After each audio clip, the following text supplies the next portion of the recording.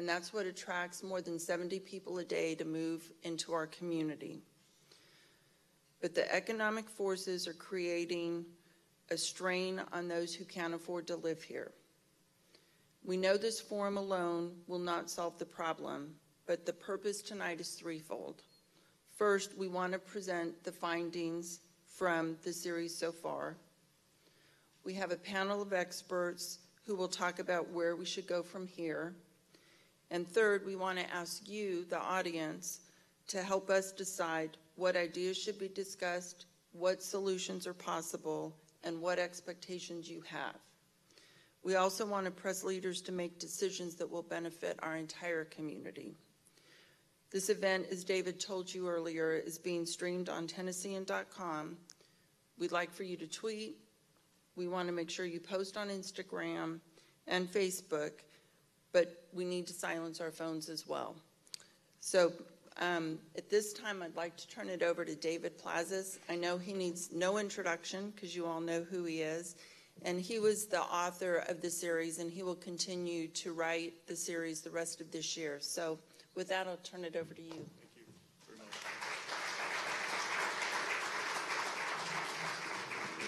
Good evening again, and thank you so much. One regret I have tonight is that my partner in this project, George Walker, couldn't be here tonight. He is covering the Preds up in St. Louis, and so go Preds. Hopefully they win tonight. But he's been fundamental in this series because he's a Nashville native. I'm not. I've been here for 2.5 years, so we see this issue from very different lenses, from very different experiences, and yet I think that has helped us really work very, very well together. So one of the things I wanted to do before I started is just give some thanks to some dignitaries who are here in the room, including Davidson County Assessor Vivian Wilhoit, who is here. Thank you so much. And I also saw Councilman John Cooper over there. And I'm hoping if I haven't missed any elected officials who might be here. But thank you very much for coming and for your interest. And for those of you who are watching the live stream, welcome. Please feel free to tweet your questions or observations, and I'll certainly get back to you as soon as I can. So what we're showing you in the slideshow earlier today was pictures that George took of the different people that we had been profiling, and also the sites that we've seen. Nashville has changed tremendously. Imagine being in a neighborhood like Edge Hill where you have one bungalow home right next to a Tall and Skinny. That's a reality today. It's a reality we're seeing not just there in Edge Hill, but also across the community. So what I'm going to be doing today is going part by part as quickly as I can to essentially talk about what we've learned so far, and then we'll get into the panel discussion about where do we go from here. So the first findings of the series, which was called The Costs of Growth and Change in Nashville, part one was that Nashville's growing and changing very quickly. And meanwhile, lower income and especially historically African-American neighborhoods are being displaced. The Nashville Next comprehensive planning program showed us that Nashvillians consider affordable housing to be the #1 concern, and Nashville used to be known as an affordable place to live. Since its inception in 1962, Metro Nashville-Davidson County government has always favored pro-growth strategies that have seen investment in both suburban and the urban core. Quote from Ansley Erickson, who's an author of Making of an Unequal Metropolis. She's a professor at Columbia University, and she wrote about Nashville. She said, "The city hasn't learned from this long history. There's still been more investment in the idea of growth than in trying to address inequality. It's clear that there's discrimination in urban Nashville." So far, more than 100 affordable housing units have been built, and I know that Mayor Berry today at the State of Metro talked about 900 also being in the pipeline. Although affordable housing advocates have said they'd like to see between 20,000 and 40,000 units built. Mayor Berry has earmarked $10 million annually to the fund, and today announced she wanted to earmark another $10 million this year. And what is affordable housing? Affordable housing, the federal definition is that it's not paying more than 30% of your income for your housing costs. But the reality is that most moderate and low-income earners are really cost-burdened. They're paying a lot more than that 30%. And that's become a real difficult situation. And if you can imagine, during 2011 to 2015, the average home in Nashville was $167,500. Today, in March, that average was $273,500. So wages have not doubled, and that's one significant issue. And one of the things that Zillow has announced, Zillow is the real estate site, is that Nashville in 2017 is the hottest real estate market in the country. Other consequences of displacement include the suburbanization of poverty, the concentration of poverty, And Reverend Bill Barnes, the esteemed pastor for whom the Barnes Affordable Housing Trust Fund, told me in an interview, "I think we're losing. We still don't want to be in a neighborhood where people are not like us." We have to remember that for a long time, cities like Nashville were segregated, and a lot of the patterns of development and a lot of the patterns of living were based upon these rules and these laws. And now we're having to deal with a lot of those consequences. But Mayor Berry sat down with me a few months ago, and she said that affordable housing is one of the pillars of her administration. And she said there's a real downside to saying I don't want growth. People want neighborhoods to stop changing from the moment they get there. We are going to change. I will have to add as well that at the State of Metro, she also made clear the message that she's looking for an economy that's beneficial to all as well. So at this time, I'd like to show you this video that went viral, actually, and it's of Sally Dowell and Janice Key, who were the faces of the first part of this series.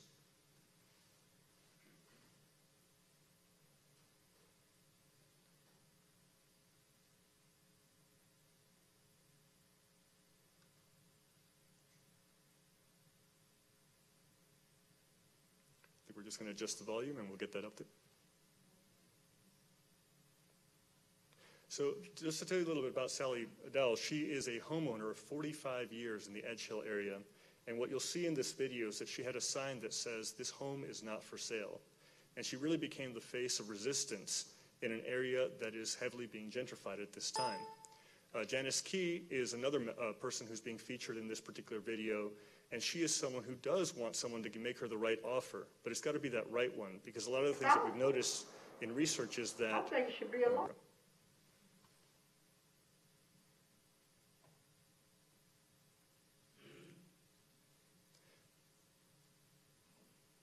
What we've noticed in the research is that even though people get offers for something they've never seen before, that money is oftentimes way under the value of what they could get in the open market.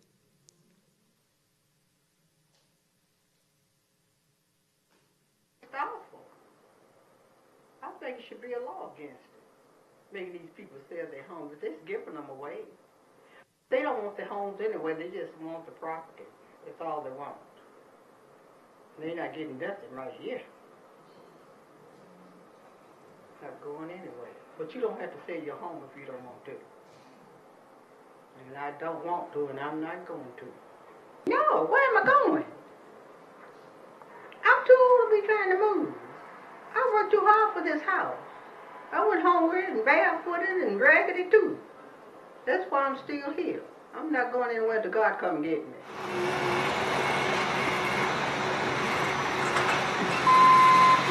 Buyers, investors, builders, or just single people just want to buy my home because of the area, because of the view. I would like to see them make an offer that would help me, I would benefit from, to relocate so I could feel comfortable in my new place. I don't want to move outside of Nashville, Antioch, Bellevue. I would love to stay. Since they start building here, I do feel like I'm being pressured out. Because once all these homes go up, the property tax gonna go up. And then with my small home against all these big homes, yes, I feel like I am being squeezed. I am being pushed out. And though I will not be able to afford that. So Sally's story moved so many people across the country. I received so much feedback for weeks afterwards. And actually, there was some feedback from a young lady named Molly Jean Freer of Poughkeepsie. She comes to Nashville twice a year, and she plays at the Station Inn in the Gulch. If you're familiar with the Station Inn, it's this one-story, 40-year-old building that right now is dwarfed by all these tall high-rises and hotels. And Molly Jean wrote a song about it. So we'll play a portion of that song now. About Sally Dowell. As you remember that she's not leaving till the good Lord gets her, and that basically is the purpose of the song.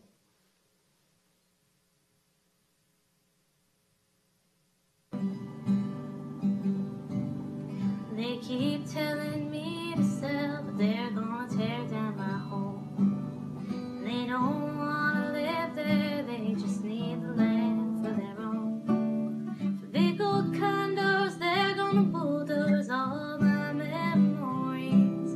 This is where I live, and I don't wanna give away what belongs to me.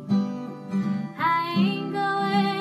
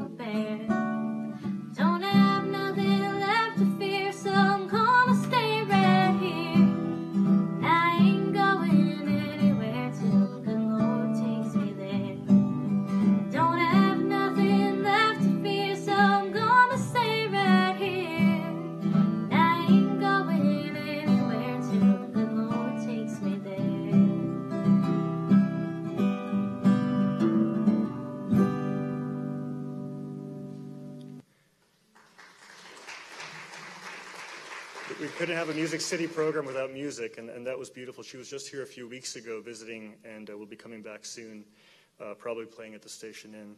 But special thanks for this part to Mayor Megan Berry, to Reverend Bill Barnes, Mrs. Sally Dowell, Mrs. Janice Key, and Columbia University professor Ashley Erickson, and a special thanks to Adrian Harris, who was also in the room during the interview with Mayor Berry. The second part of this series was called A Renter's Dilemma. And what we found, what Julianne Castro, the former HUD Secretary, Housing and Urban Development Secretary, said in City Lab article in 2016 was, we have a rental affordability crisis out there in big cities and small towns, in red America and blue America. New census data released in March showed that the U.S. homeownership rate fell from 62.2% in 2015 to 61.9% in 2016, a 50-year low. In the Nashville, Murfreesboro, Franklin metropolitan statistical area, that number fell from 67.4% to 65%. So there are fewer people who are in homes, more people who are looking to rent. And changes in ownership and renovations of apartment units across town have in some cases caused the doubling of rents and have led to the eviction of people who can't pay. And we've just seen some stories this past week. While apartment units are being built in Nashville, just look at all the cranes, they're appealing to the higher-end renter. And this is not something that's unique to Nashville. This is something we're seeing across the country as well. So rents average at $872 per month between 2011 and 2015. In March 2017, $1,401. And again, we talk about that whole notion of wage inflation and wage growth, and we're just not seeing that same correlation.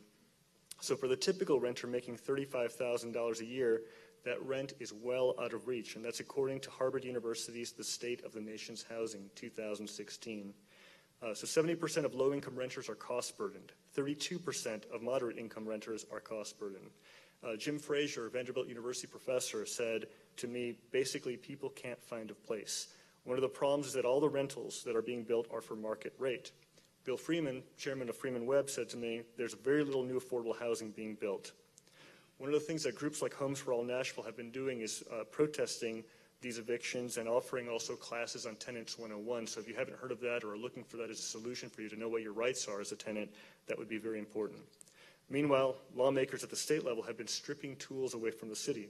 Here in the state of Tennessee, the state has supremacy, and so the state can nullify laws from the city. It did so last year with mandatory inclusionary zoning that would have required the developers to allot a portion of their developments to affordable housing.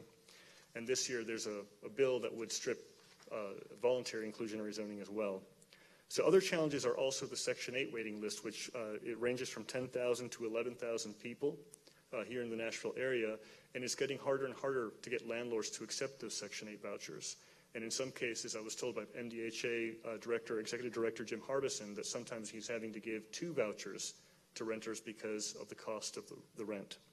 And homeownership is still seen as the best way to achieve the American dream if you can afford it.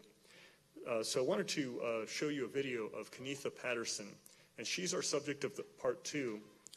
And she's a woman who lived in Edge Hill for most of her life, up till the time she was about 32, but then because of personal circumstances was forced to leave 35 miles west. Kenetha Patterson. I am 34 years old. I live in Cheatham County now. Originally, over 33 years, I lived in Nashville, Tennessee, Davidson County. I think my neighborhood outgrew me is the best way I could put it.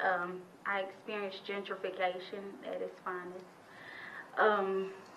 Many people got put out with me, rapid eviction, 14 days, but I've always thought that if you got put out that fast, you did something wrong. Or my circumstances, I missed 1 month's worth of rent when I was sick.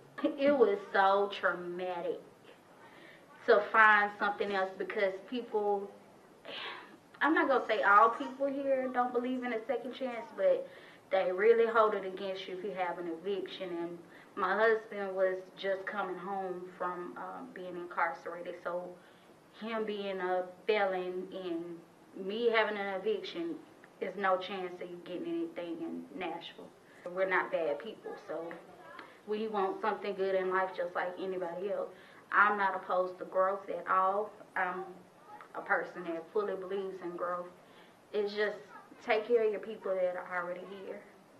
And you have some people of value that are already here. Even if they look a certain way, even if they're stereotyped a certain type of way, that doesn't mean they're expendable. It's been some benefits. I never probably would have taken the jump. I was forced to take the jump, but I mean, it ended up being a good thing on my end. I can't say it's not, because that's a blessing for my family, because we ended up with a home that is listed as a 4-bedroom, but we have like 3 bonus rooms, so it's like a 7-bedroom house. Compared to here, if you pay $1,400, you're gonna get maybe 2. So I mean, that's the plus side of it. The commute is a downfall, but I mean, that's the good thing about it. You get space, and they needed that space with me having that many children. I know it's convenient to be downtown, and it used to be a place where I lived.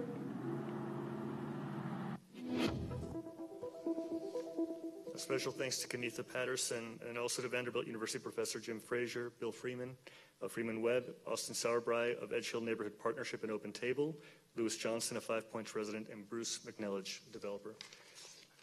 So the final part that has run so far, at least in March, was how public housing will ease Nashville's housing crunch.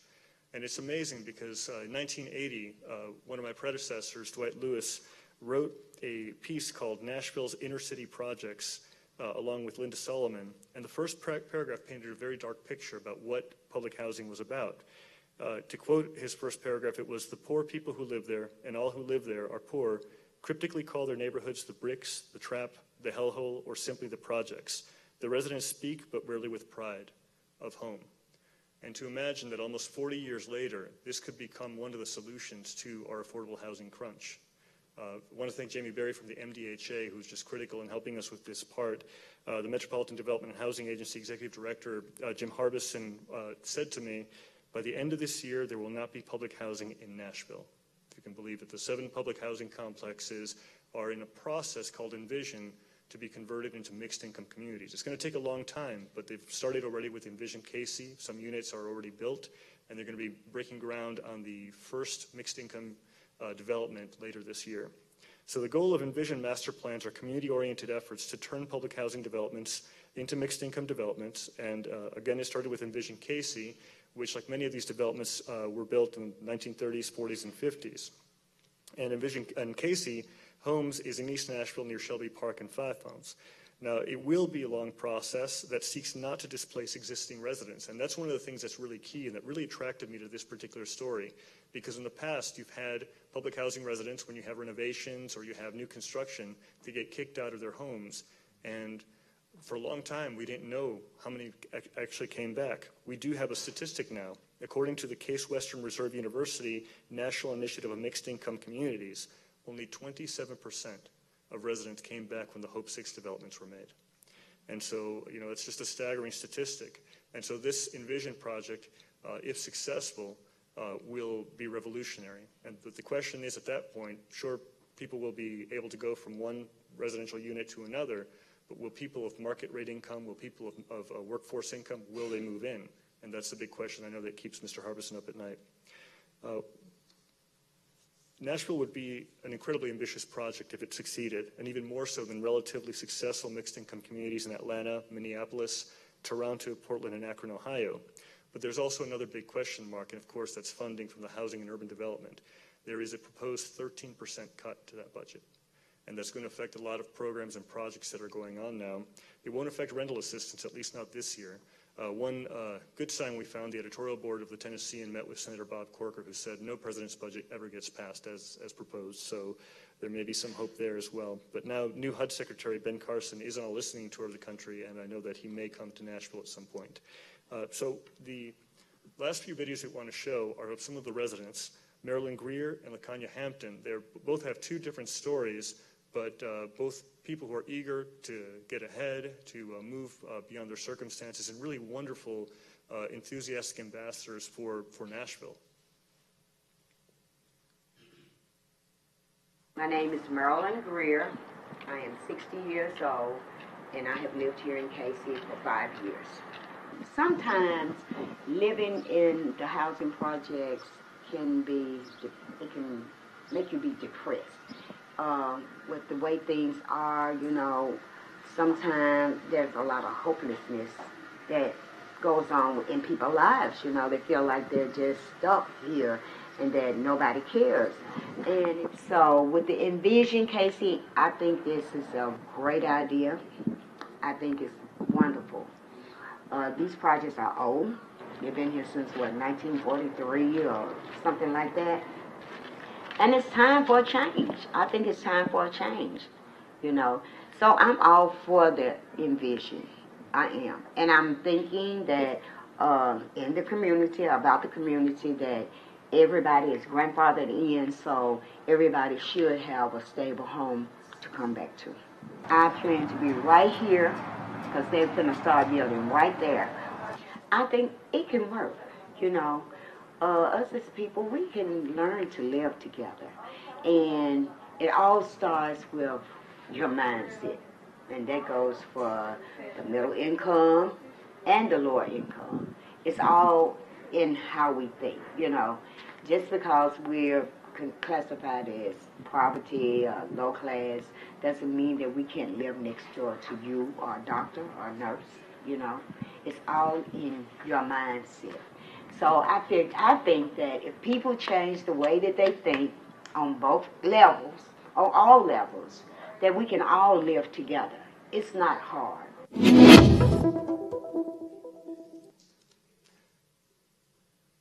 Then we'll go next to the LaKanya Hampton interview.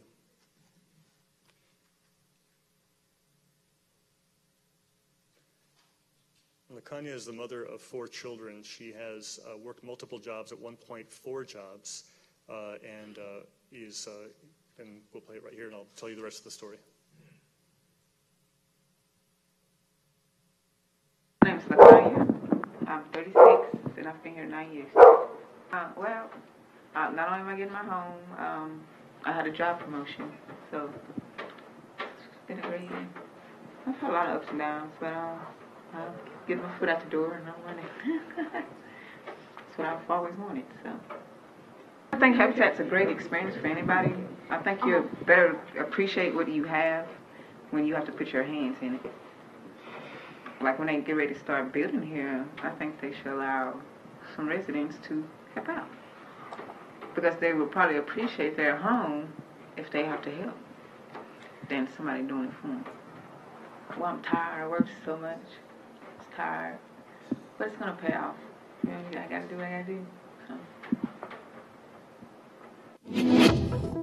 So what LaKanya is talking about is that she was accepted, after initially being rejected, accepted into the Habitat for Humanity program to go build her house. And she's been giving her sweat equity, her discipline, along with St. Thomas Health, which was the sponsor of her house. And if we can play the next video.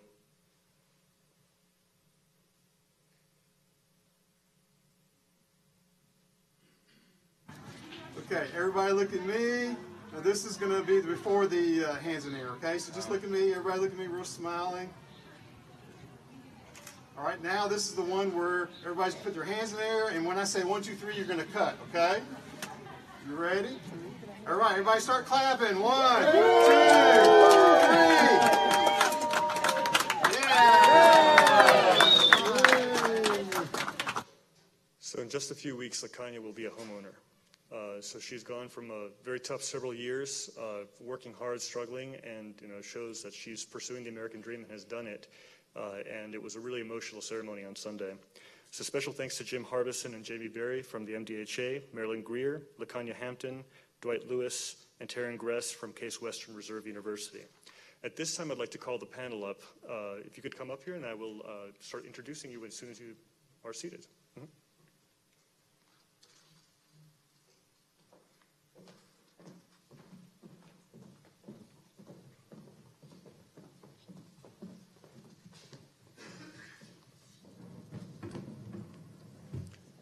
One special note of thanks here, because he's also an avid Twitterer, is Eric Cole from the Mayor's Office, so thank you so much for being here. We appreciate it.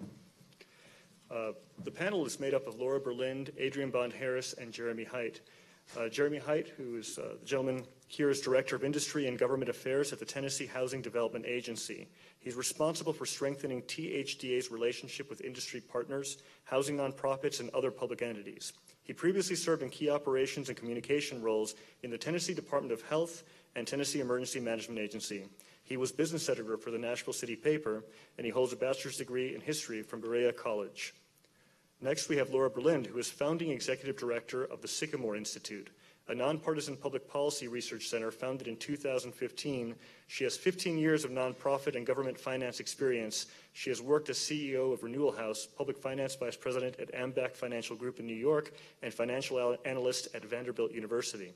She holds a master's degree in public policy from Harvard's Kennedy School of Government and a bachelor's degree from Boston College. And last but not least, Adrienne Bond-Harris, who is Senior Advisor for Affordable Housing for the Mayor's Office of Economic Opportunity and Empowerment, which is OEO, is that correct? OEOE. Yes. She's an urban planner and affordable housing community development professional. Past experience, the nonprofit The Housing Fund and Metropolitan Development and Housing Agency. She holds a bachelor's in public administration from Middle Tennessee State University and a master's in urban and regional planning for the University of Tennessee, Knoxville. So thank you so much for being here. And I'd like to start with Adrienne, because there was some big news today by the mayor. She talked about some affordable housing initiatives, and can you take our audience through what was said and what are those things that are exciting you about that? Well, what's exciting is that the mayor announced again that $10 million will be in the Barnes Fund for this year as well. Last year began the $10 million, and she's dedicated $10 million for each year that she's in office. So we have $10 million in the Barnes Fund for affordable housing, and that's for nonprofit housing developers that can acquire land, can build affordable housing units, but also preserve affordable housing units. So that was a huge announcement. Before Mayor Berry, there was only $500,000 that came from the city's budget. So the fact that $500,000 was in Metro's budget before, and then $20 million as of today is exciting news for us.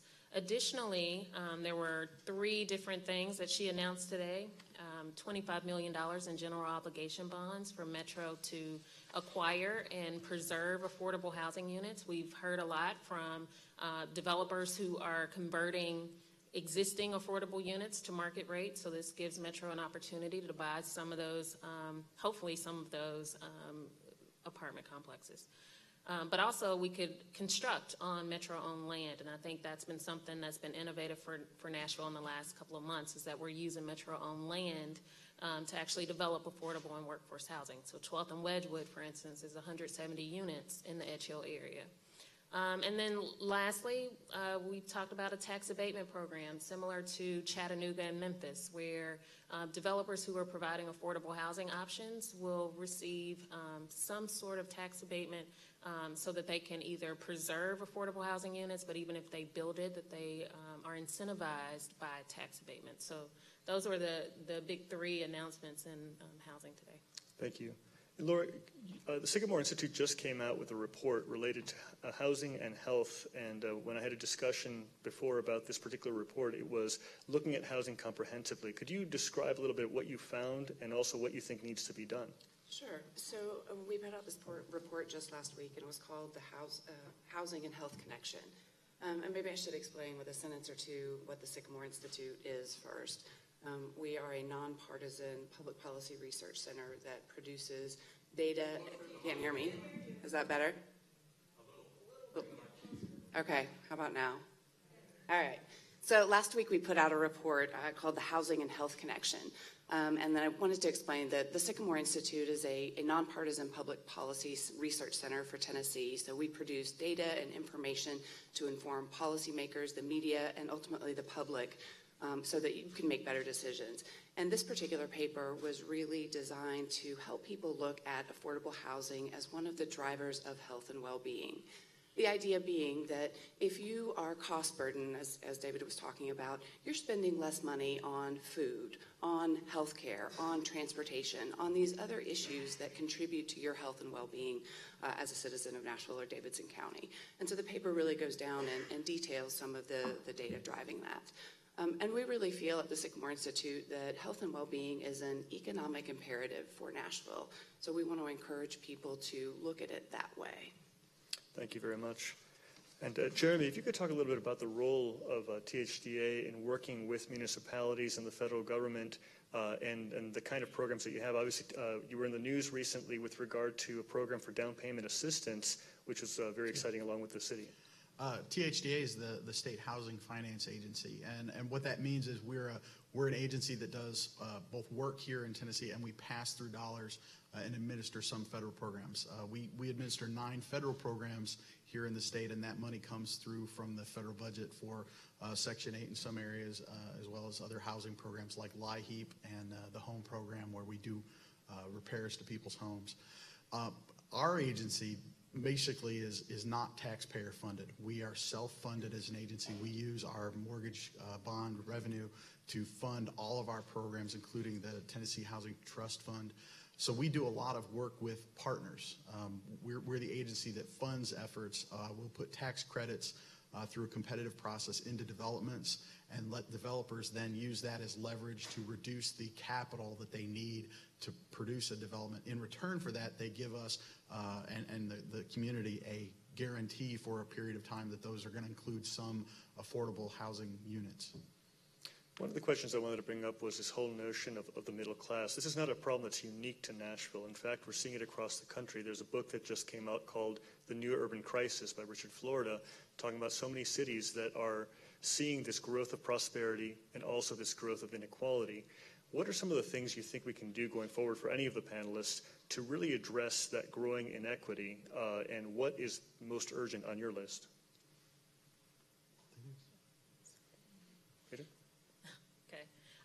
We're involved in several cohort models with other cities, including one with southern cities, because I think it's important that we also consider that context. And one of those cities includes Memphis. And the whole idea is we want to make sure that as we're developing affordable housing, that it's mixed income, and that usually can include diversity. The more we have diversity in our neighborhoods, the more successful they will be. So we know it's important that as we're working with private developers and nonprofits, that we're also making sure that it's in neighborhoods that may not have affordable housing, but it's also making sure that these areas that are transitioning continue to create affordable housing, because the whole idea is if we are not being intentional with that development, that we could potentially not have mixed income neighborhoods, not just developments, but neighborhoods. And so we're looking at other cities and trying to get a better understanding of what other cities are doing. But I think we're at least on to something when we're talking about mixed income. And when we talk to developers, we usually always, ask if they're willing to include affordable and workforce. And we provided some incentives basically for them to take that as an option.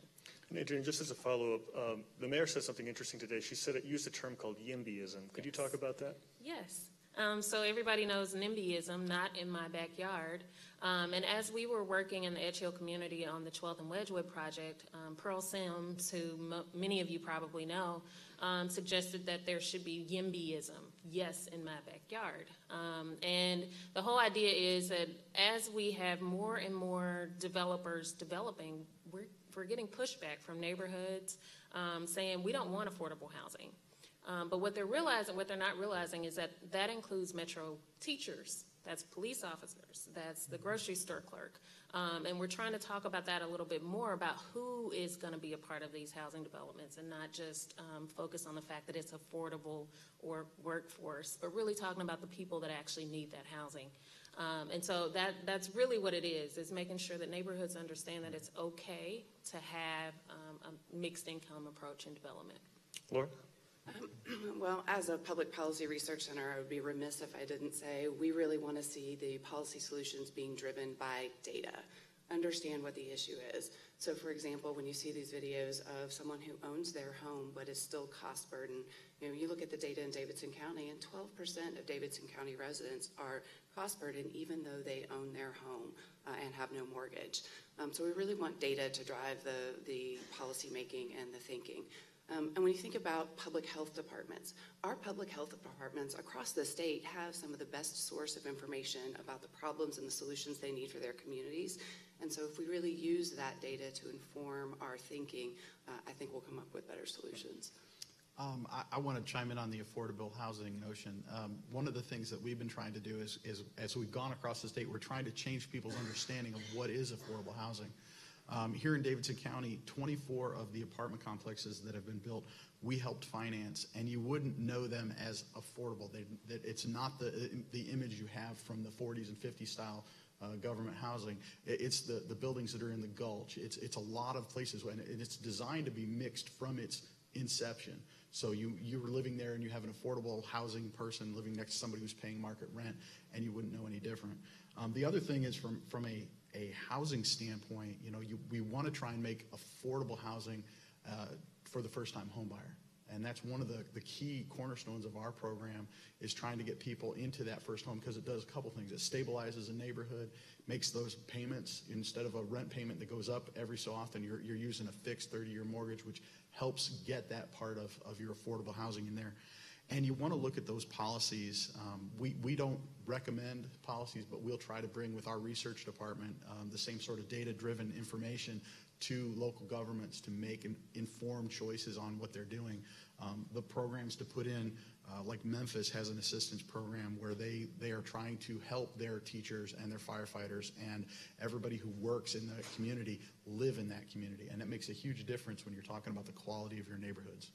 One of the subjects in the videos, Marilyn Greer talked about the mindset issue when it comes to mixed income housing. And I'm wondering if I could get from you a sense of how do we change those mindsets? Because we've had a lot of history where you have, certain houses that are segregated by income or by race, and there are perceptions of people who are not like us. What are the kind of conversations that you're having with people in the community, and how can we essentially move forward and push the envelope?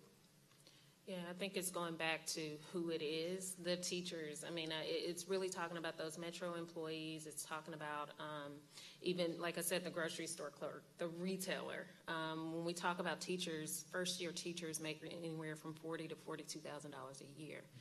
That's technically in the workforce housing range. That's a little bit above 60% of the median income. We want to make sure that we're recruiting and retaining the best teachers, and so the mayor has also made that a priority, and we're looking at ways to make sure that we have housing for our teachers, because we know that trickles down to our children.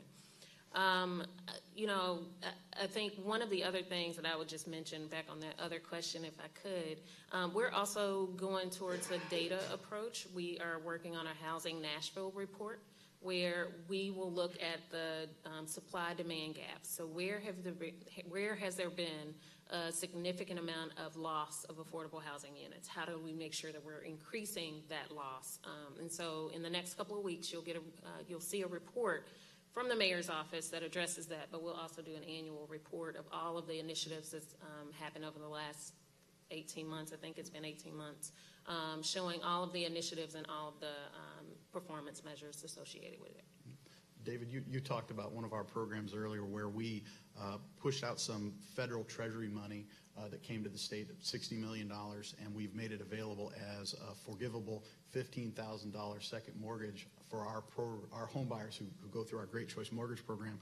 And here in Davidson County, that program's been in place since March 1st. In 8 weeks, we've had $350,000 in down payment assistance to help homeowners buy homes here in Tennessee, or in Davidson County. The other thing that people get surprised by is our mortgage program is not a low income. It's not a poverty program.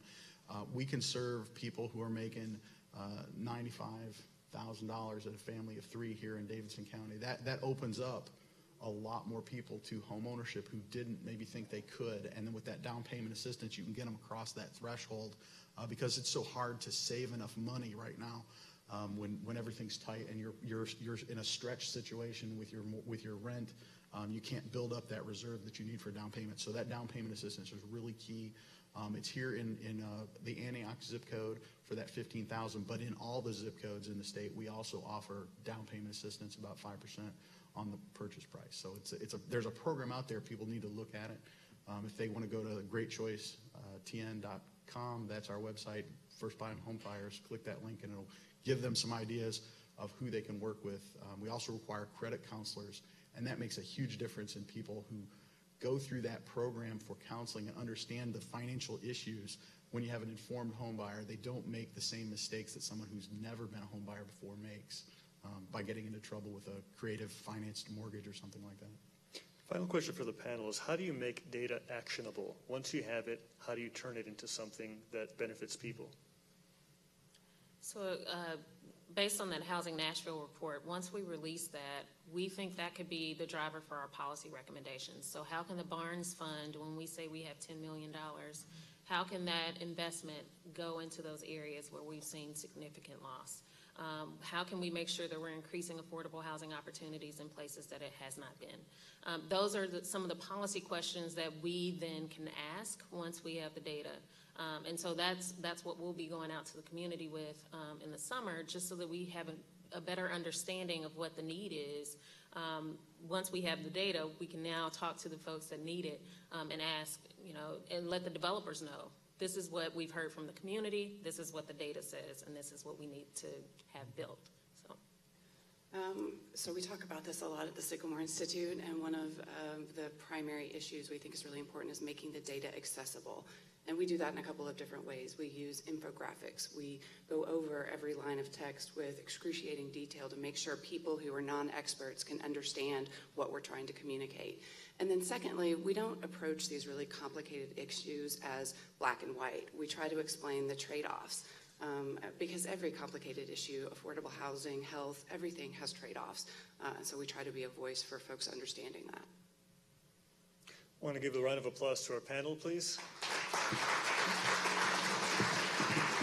And you're welcome to stay there. This next part, the last 10 minutes before we go to our final words, is just asking the audience exactly what solutions or ideas that you have. If you could raise your hand, I'll come to you so that for the live stream, we can get the sound check on. But if you have an idea or solution, this is the time to say, where do we drive policymakers now? Where do we take this serious now? Because the goal of the Tennessean and our network is basically, in areas that make sense, put public pressure on elected officials to make the right decisions for this community. So if anyone has ideas or thoughts to share, yes.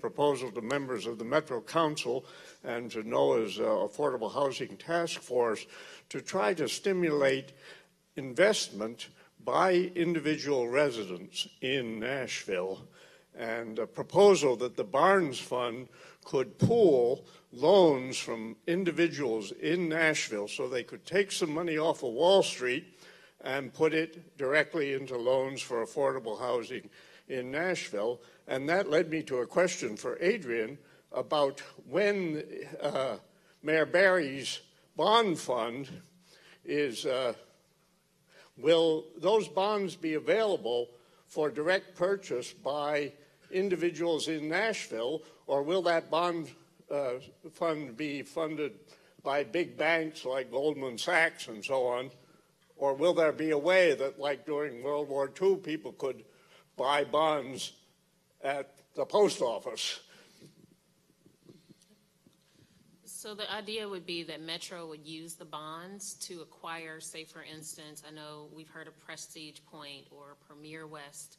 The idea would be that Metro would actually be able to contend and possibly buy those. So that's the idea with the general obligation bonds, is that we could then buy those existing affordable housing developments and keep them affordable over time, because Metro then would own it.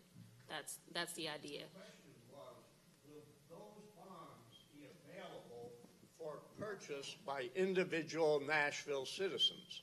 Not that I'm aware of, but we're still working through a lot of this, and then we will be talking to the community over the summer as well.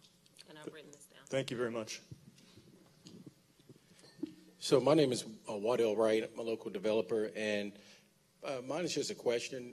What are you guys doing in conversating with council people? We've got land holdings in 2 different districts, and the first thing we get encountered with is by the councilman saying they don't want affordable housing in their community. Well, and I guess I can take some of that question. I know we've looked at some of the projects that we've awarded tax credits to here in Davidson County, and we've had some of those tax credits returned because the developers could not make that work. One of the challenges that we're seeing is there's a taxing issue on how they're taxing those tax credits at the local level. where they're taxing the value of the tax credit, not the income or the value, the revenue that's being generated by the property. And that may be driving some of those issues. But as far as them wanting it in their district, that's a challenge. And part of why that tax credit part is important is if you have to go in front of Metro Council for every single development to get permission for what we call a payment in lieu of taxes, a pilot program, then that just raises the difficulty and makes that a headache every time, because you're always going back in front of your local district. And it may be one group gets approved, one doesn't, even though the deals are the same and they're just located in different council districts. So we're not doing tax credit. Yeah. We're doing subdivision, we're doing market rate apartments, but it's more workforce housing and subdivisions, and we just get hit by the council every time. We don't want affordable housing. Yeah. And that's one of the reasons we're trying to change that perception of what is affordable housing. Thank you, David. I'm Councilwoman Karen Johnson, and I'm in the Antioch, Priest Lake area of Davidson County. And one of the things that I would like to express on behalf of many people, I think a lot of the pushback that you receive as developers is because of the lack of communication between THDA and the local elected members. And I think that creates a lot of that pushback. And one of the things that I think that would help in your quest to inform people about what affordable housing is versus low-income housing, tax credit properties, I think working with the council person, you can move the needle to where people can start being more receptive to developments that say affordable housing. One of the things I would like for you to look at THDA is the clustering aspect. The Affordable Affirmative Furthering Fair Housing rule that has just passed on the federal level. We want to make sure that Nashville does not follow Texas and other states where when gentrification occurs, you start to see those folks being pocketed in the certain areas of the city. I don't want to see our city go in that direction, and so we need your help to ensure we don't do that. And I know what you're talking about. We've seen some interesting issues with that. One of the challenges, you're talking about not piling all of the projects in one area. One of the challenges, though, is you're looking at areas where maybe it's a historically black community and you want to maintain it, that character, but then being not able to put a project there because of that concern is a challenge sometimes for the developers. And I wish we could say where they want to build, but that's usually not up to us. They do compete for the tax credit projects. So. Yeah, and I think you're exactly right that a lot of times the tax credit developers are looking for affordable land, and so it ends up being in areas that are either outside of the core because we know for sure that there's been an increase in value in the core. And so I see Angie Hubbard in the audience who is working on the assessment of fair housing, and that's one of the components of what she's looking at. So you're exactly right. The good thing is we're going through all of this around the same time. Hopefully that fair housing component will be completed soon and ready for public consumption. But MDHA has been going out and having community meetings just to talk about that concentration of poverty and the concentration of low-income development. Hi, my name is Omid, and I live over in Cleveland Park, and I was kind of curious. I'll kind of preface my question with a quick statement. Is there any sort of policy that we can put in place? I heard you mention preserving affordable housing, and you know the reality from my perspective is we had it. We had plenty of affordable housing, and we sold it all. So what can we do to get ahead of this and go into communities where we can help preserve it? Because in our neighborhood, you know, we kept preaching and asking for pro-responsible development. We're not anti-development, but when the developers were coming in, we said, can you build stuff that's compatible with what's here instead of coming in and building, you know, $400,000, $500,000 houses that have now become the new norm, and I couldn't afford to live there if I was trying to move there now. So what kind of policies could you have from, like, when, you know, again, I go to planning, I go to council, and I see this stuff going on. where we can kind of rein it in a little bit? I know we can't control the market, but we can control policy. What can we do there? Yeah, I think that's why you've seen us do the Housing Incentives Pilot Program, where we're saying to developers, please provide workforce housing. We will pay you to provide workforce housing. Additionally, I mean, I think as with anything, it takes a little bit of time, and we know that we can't always compete with the market. I mean, that's just what it is. And so the more that neighbors, and you're talking to all the folks in your communities about how critical affordable housing is, and you're talking to elected officials about the importance of affordable housing in your neighborhood, those folks also need to come to the meetings. And that's usually the hard part, but that's what we need more of, more people.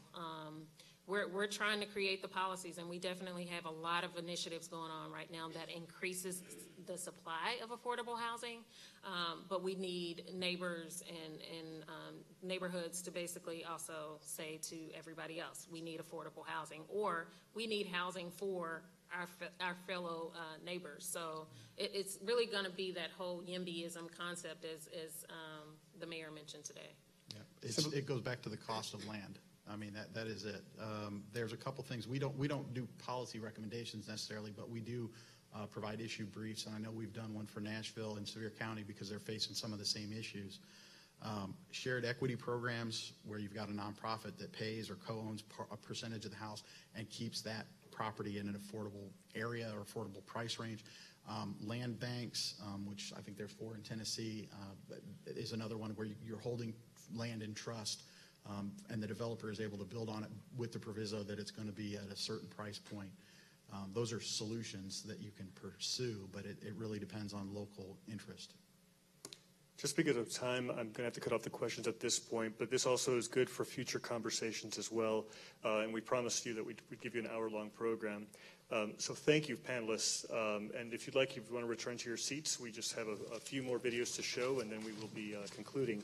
At a recent presentation of Lead Academy, the freshmen presented their civic design showcase on gentrification, and I want to thank Ms. Lizette Garza for being here in the audience with us. Thank you so much. She's over there with some students. And Haley Flores, 14, told me, I don't want things to be gentrified. I want things to stay the same. And if you haven't been to Lead Academy, it's in Chestnut Hill. It's an area that's rapidly changing. And Frederick Hovey said, for me, I don't have a stance on whether it's good or bad. I think it's in the middle. Gentrification can improve a city a lot. It can help it grow, but there's a lot of negative impact on it. People getting evicted, housing going for too much. And one of the things we want to conclude with are 2 videos, and then telling you a little bit about the next part of the series. We have videos of Autumn Ontiveros and of Bianca King.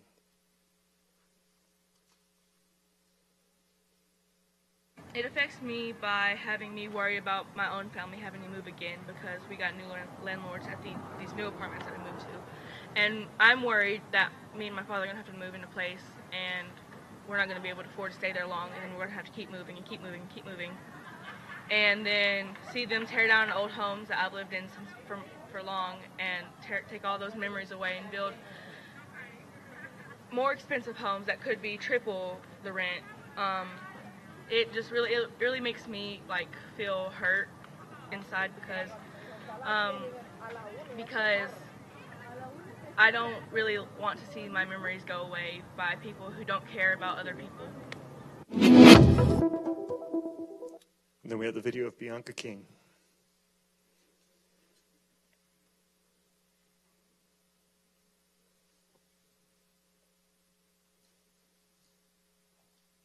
And again, I should have mentioned that the students, Haley and Frederick and Ms. Garza, are here in the room over here, so thank you so much for being here. If you want to just wave your arms over there.